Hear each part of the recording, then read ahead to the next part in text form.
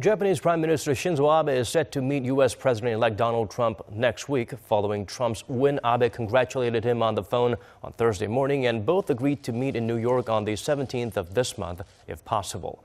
Japanese political analysts said Abe was able to set up such a meeting quickly because Japan's ambassador to the U.S., Sasae Kenichiro, had been contacting close confidants of the U.S. president-elect, including his daughter Ivanka, since the early stages of the Republican nominee's presidential campaign.